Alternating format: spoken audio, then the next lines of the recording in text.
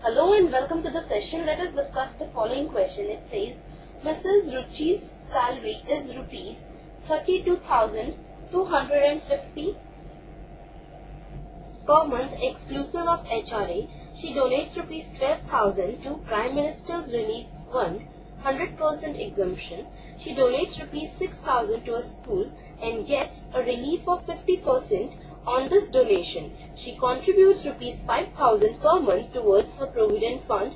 She pays quarterly premium of rupees 2,500 towards her LIC policy and invests rupees 25,000 in NSC. If rupees 2,700 is the tax deducted each month from her salary for 11 months, find the tax deducted from her salary in the last month of the year. Let us now move on to the solution. Now the first step towards the solution is to write the gross annual income of the assessee. So the annual income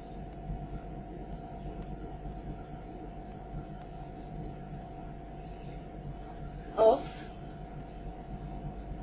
Ruchi is equal to rupees 32,250 into 12, because 32,250 is the monthly income of Ruchi. So to get the annual income, we are multiplying it with 12 to get the annual income, and this is equal to, the annual income is rupees 3,87,000. Now the second step is to find the donations made by Ruchi. So rebate on donations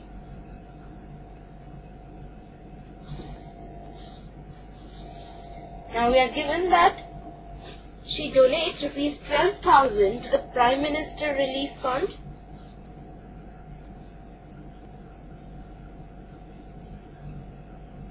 and gets 100% exemption.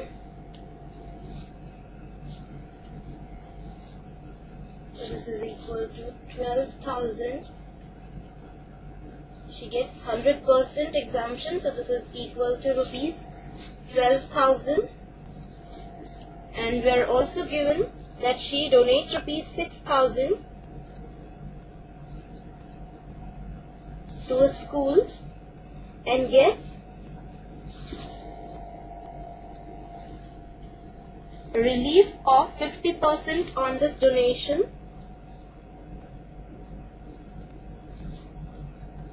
So this is equal to rupees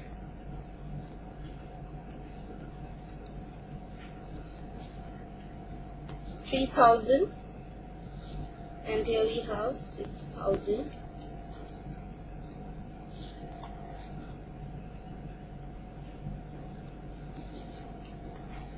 So the total rebate on donation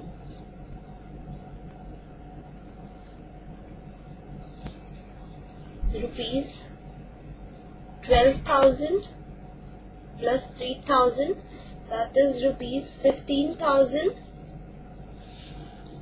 Now the next step is to find the savings made by Ruchi. We are given that she pays rupees 5,000 per month towards Provident Fund.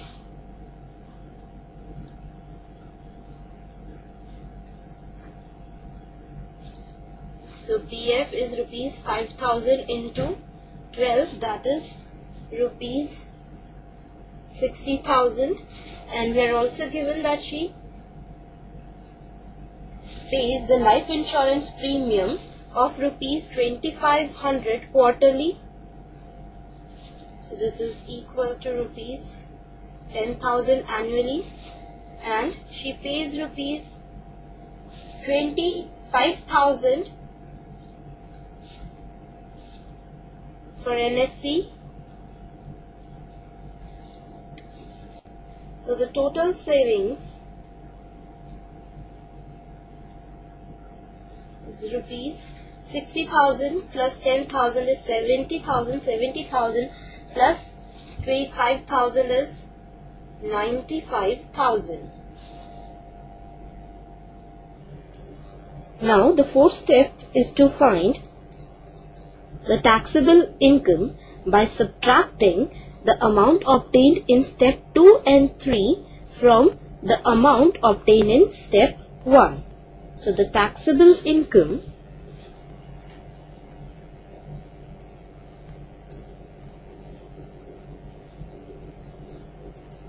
is given by rupees 3,87,000 minus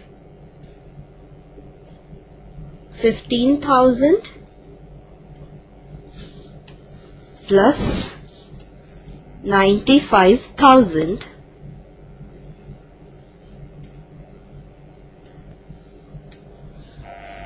Now the fifth step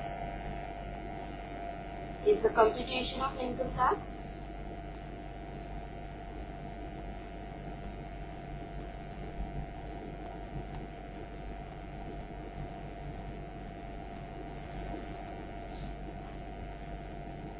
But before that, we need to obtain the taxable income, which is rupees 3,87,000 minus 1,10,000, and this is equal to rupees 2,77,000. Now we'll calculate the income tax using the slab. Now here the taxable income of Ruchi is rupees 2,77,000, and if the taxable income is above rupees 2,50,000, then the rate of tax is given by rupees 21,500 plus 30% of the amount by which the taxable income exceeds rupees 2,50,000. This is given by 21,500 plus 30% of the amount by which taxable income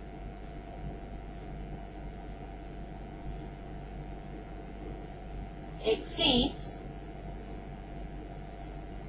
rupees 2,50,000.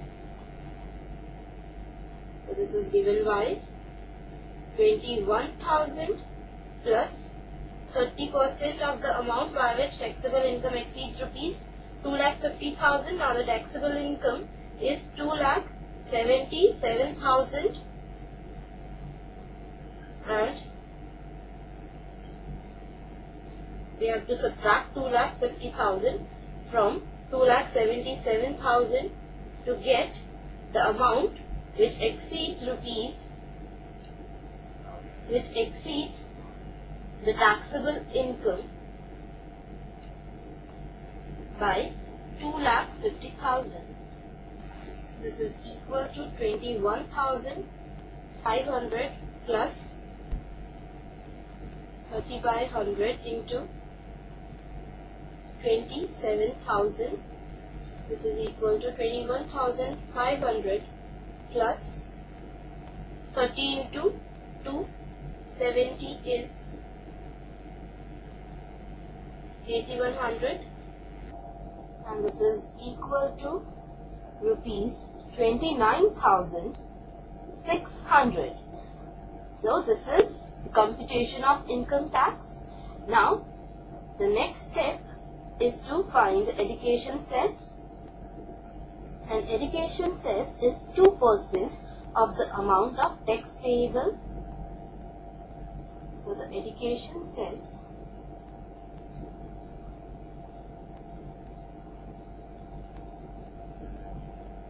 is equal to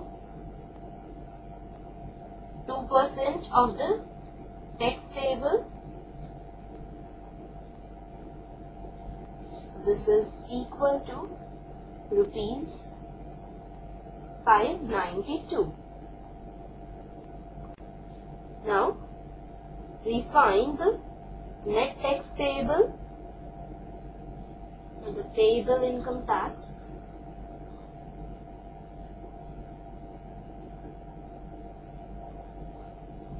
which we obtained by adding the education cess to the income tax.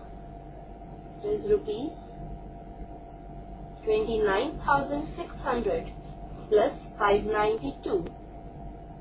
This is equal to rupees 30,192. Now we are given that rupees 2,700 is deducted as tax each month from her salary for 11 months. So the tax deducted at source is given by 2,700 into 11, and this is equal to rupees 29,700. Now the income tax payable is rupees 30,192 and tax deducted at source is rupees 29,700, that is tax already paid for 11 months is rupees 29,700. So the net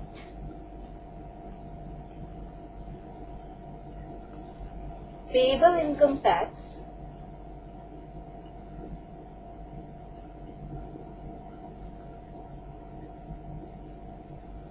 is given by rupees 30,192 minus 29,700, and that is equal to rupees 492.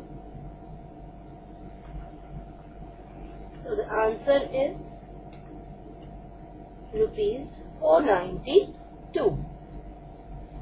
So this completes the question and the session. Bye for now. Take care. Have a good day.